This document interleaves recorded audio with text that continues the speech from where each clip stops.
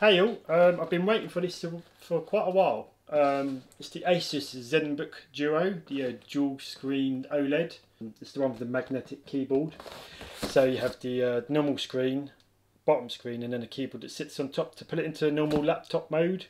Then when you take the keyboard off, you can prop it up on a stand so you've got dual monitors. The stock's not been great in the UK, so I've probably been looking to order it for like 2 months, and anyhow I finally became in stock on John Lewis, and I've got the i9 version, so I'm quite excited to open it up. So I thought I'd do a little unboxing video and also Geekbench it, because when I was looking for Geekbench specs, no one seemed to have the specs on YouTube, so I thought I might as well make them. So yeah, I'll just cut to the unboxing and then the video will finish with the specs. So let's go.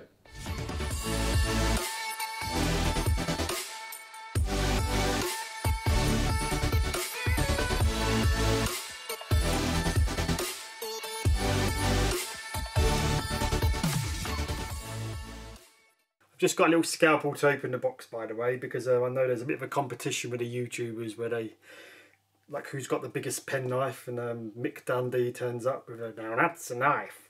Anyway, sorry about the dodgy fake accent there. Let's have a little look-see. Just gonna cut that the other way. See in. Right. Aha, it's a prettier box inside.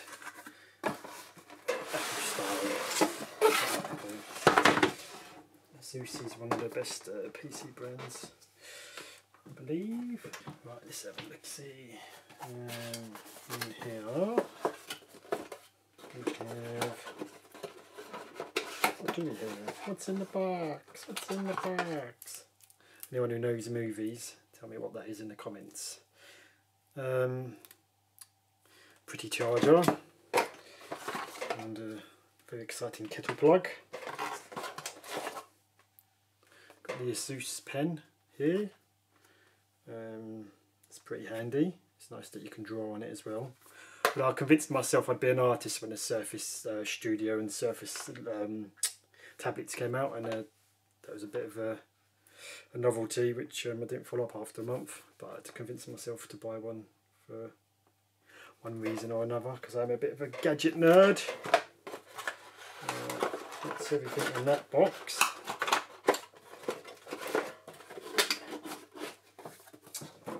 Put that back in there. Back in here, no, just the stand. Right, let's open the main box now.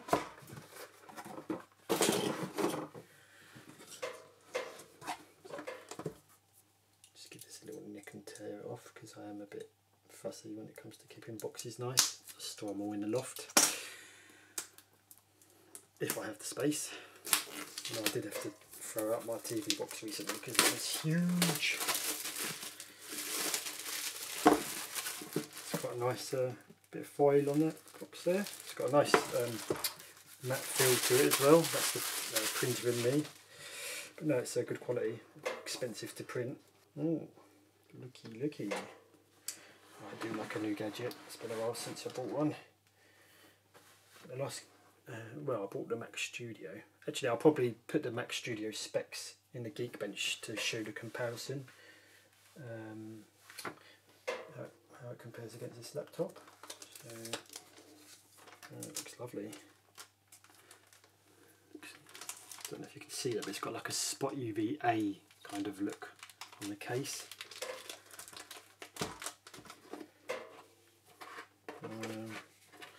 In search of incredible. Just use your warranty user guide. That's I'll Google when I need to know something. Sorry, I'm not sure. Right. PC experience. Right, that's everything out of the box really. Versatile dual screen monitor. There's a little picture of all the different modes, but I'm sure you've probably come across some of these videos or watched some already, so yeah, probably don't need me to get on too much about that. Right, let's actually look at it. Start at the bottom.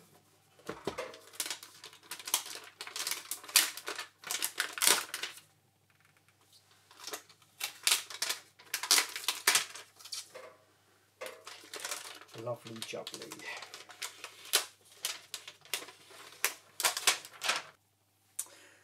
But the camera stopped a couple of times, so if there seems any sort of breaks in this, it's because of the writing limitation speed of the SD card. Don't know why my camera's playing up. It's usually alright. I've not even got the frame rate very high, but I am recording in 4K. That's got a nice panel there. I think you could probably upgrade the memory. Don't know about the hard drive. I need to look into that actually. It's a bit of a fingerprint magnet already, but they are dissipating. Let's get that out of the way. Let's have a look. There we go. Yep, you can see it on the screen. Let's take this cover off. Take the magnet cable off. That's the second screen. Ooh, it does look pretty. I wish Apple would make stuff like this. They've become so conservative lately. The hardware performance is good, but the stubbornness to not create anything with a touchscreen is annoying. I think they'll end up giving in eventually. Until then, it's to almost go to Windows for any kind of innovation. Oh, that's nice. It's got a nice sort of matte metallic look. Nice big touchpad, sound by Harman Kardon. And that just should voila. Have a little look-see and fire it up. Power. See if it's not.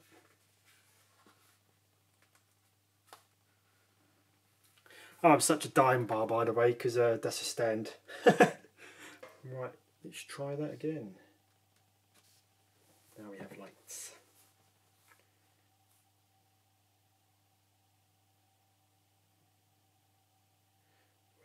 Wakey wakey. Aha, there we go. Your Asus logo.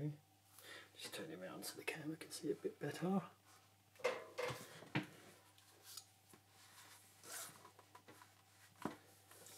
Tidy up a little bit.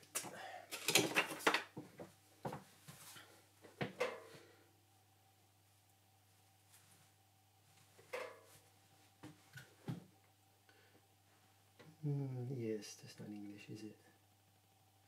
There we go. To get going, you'll need to connect your keyboard. We have a switch. So let's see, turn it on. Bluetooth on.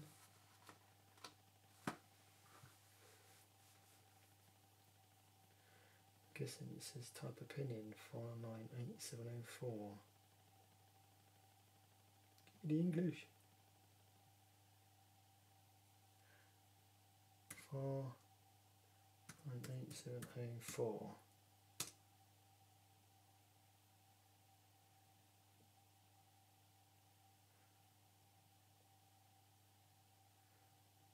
Okay. There we go. We have a mouse. Just a moment.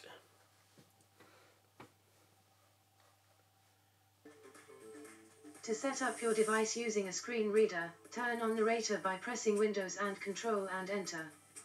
For more accessibility features, press Windows and U, or select the accessibility icon in the bottom corner. United Kingdom. Yes, that's right.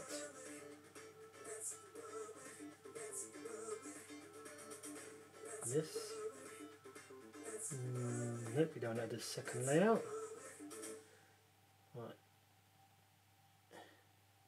Anyhow, I'll be back now when I Geekbench the specs, because I'm sure you don't want to sit here and fall asleep with me doing the usual connect, username and password, etc. So I'll catch you soon. Hello. It's a couple of days later now, so I've given the Asus a good setup with all my most popular apps.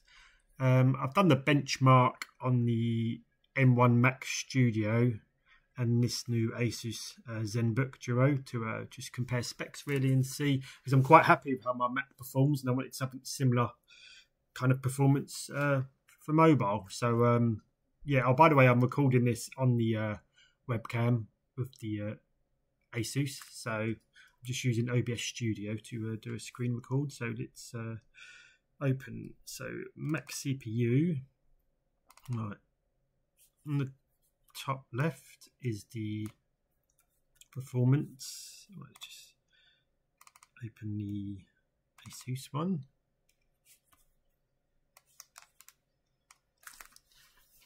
So the single core performance is very similar.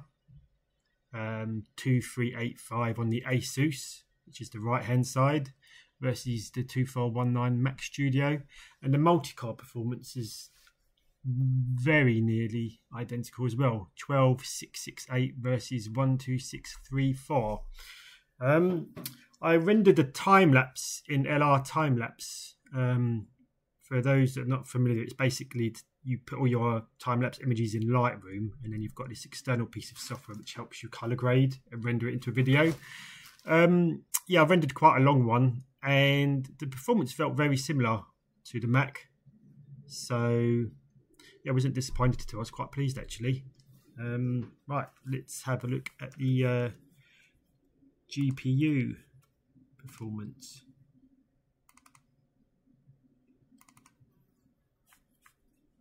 So it's 57991 on the Mac and 29141 on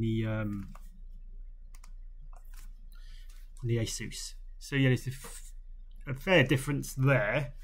I need to look into the graphics a little bit more. So I was reading on DaVinci Resolve that certain CPUs prefer OpenCL and others CUDA. I'm not that au fait with all the nitty gritties, but just from real world experience, I rendered a 4K video on DaVinci Resolve on the Asus, and it was pretty similar to the Mac as well. I know the DaVinci Resolve is a lot more GPU heavy, whereas LR Timelapse is mainly CPU. But yeah, it's done what I wanted it to do so far.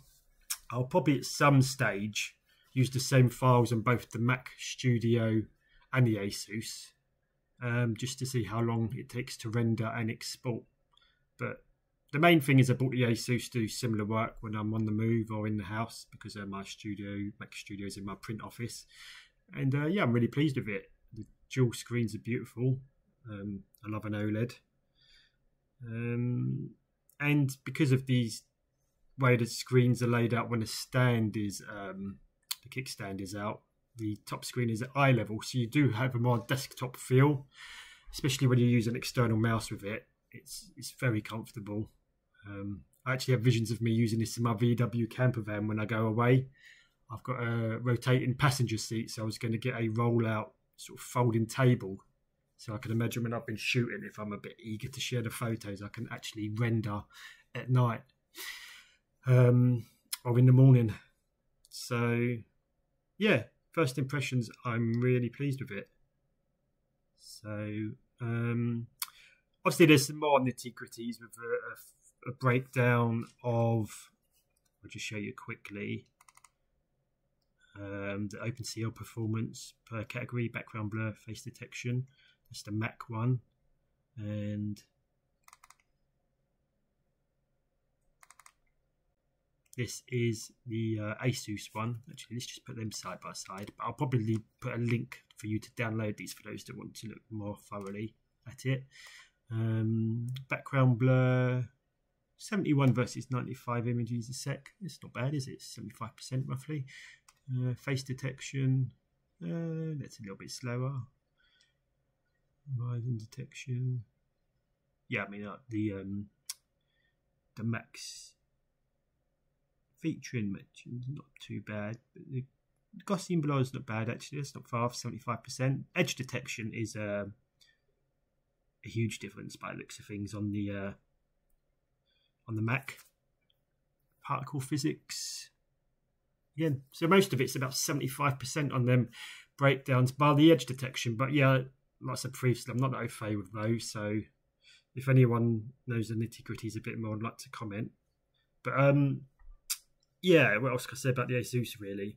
If you want to know anything about the Asus, drop a comment and I'll make a little short or similar to help. But yeah, it's early days. I'm only a couple of days into using it, but yeah, I really love it. So that'll be all for now. And yeah, thanks for watching, and please subscribe to my quite young channel. Thank you.